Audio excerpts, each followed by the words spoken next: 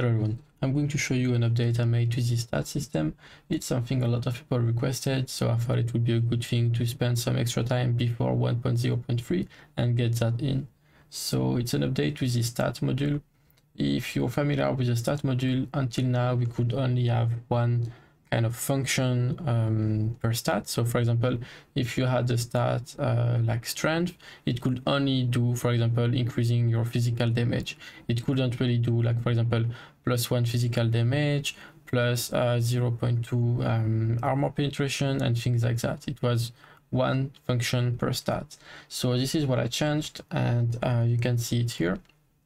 So now, instead of choosing the functions and all the settings for the stats right here, we now can add as many as we want, and I call them stat bonuses.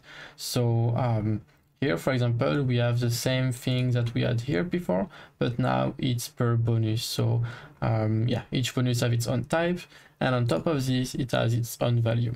So I'm going to explain a bit how this works. Let's say that we wanted to create a stat of, you know, like strength. Let's keep something simple, and all of this doesn't matter for the UI extra for this video, and we're also going to keep all of this default for now. Now, if we wanted this stat, this strength stat, to increase physical damage, we would have to set the base damage type here, and here we would have to add the function physical damage. Here now, if I, for example, remove this and save and go in game, and let's say my character now has 10 strength, it's going to add 10 damage to any ability which has an effect of type physical damage.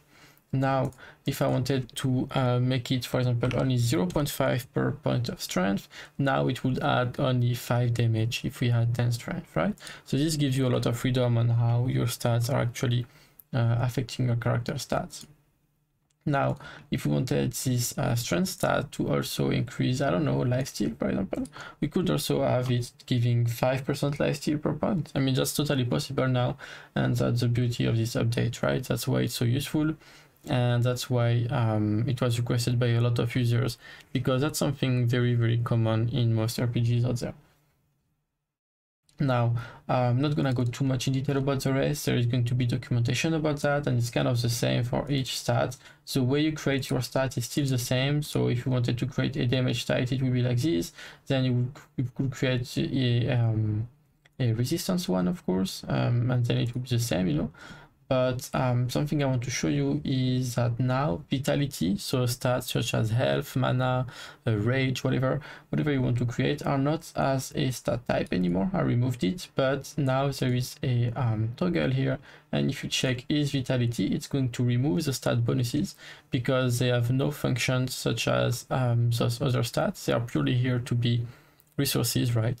But if you do enable that, you see that we can now have it to shift, so we can go up and down, and also instead of stat bonuses we have vitality actions, which is also a new feature from 1.0.3 that we'll be able to play with in a few days. So yeah, that's pretty much all. This was already explained in another video, vitality actions. You can just look on the channel. So that's pretty much it. I wanted to keep this video very short. I hope you like it. Let me know, and see you in the next one.